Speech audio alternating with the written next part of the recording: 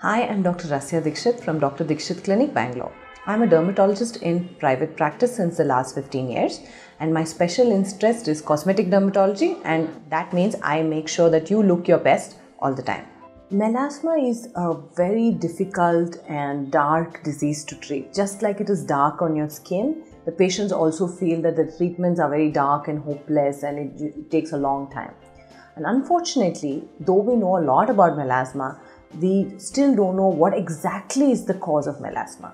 So, among the factors which do make melasma worse, we know sunlight is definitely one of the causes. So, a lot of sun exposure, and melasma generally becomes worse in summer months. Second problem is genetics itself. So, if you have a family history of somebody who has melasma, like your parents or your mother's sisters, you could have a much higher chances of melasma. Hormones are definitely known to make melasma worse, and in high progesterone conditions like pregnancy, we do see an increase in the number of melasma. And when we do a biopsy of the skin itself, there are estrogen and progesterone receptors in melasma skin. So yes, there is a role. And we do know when patients take oral contraceptives, the melasma suddenly becomes worse.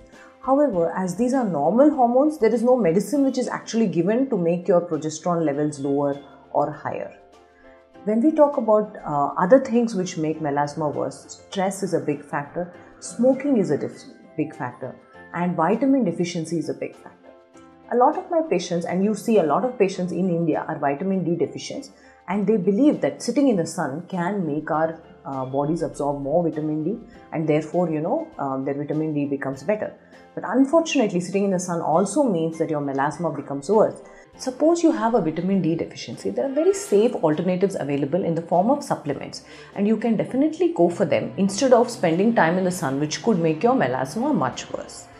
So if you feel that after doing sun protection and taking your vitamins and using good creams, it's still not better, I think it is time to see a dermatologist who can help you.